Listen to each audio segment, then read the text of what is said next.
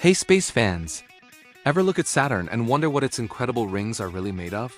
You might think they're solid, like a giant hula hoop, but the truth is way cooler. Those stunning rings are actually made up of billions and billions of individual pieces of ice and rock. Imagine a cosmic dance of particles, ranging from tiny, dust-sized grains to massive chunks as big as a house. All of these are orbiting Saturn together, forming a breathtakingly thin disk that stretches out over 270,000 kilometers. That's almost the distance from the Earth to the Moon. So where did all this stuff come from? Scientists have a few ideas.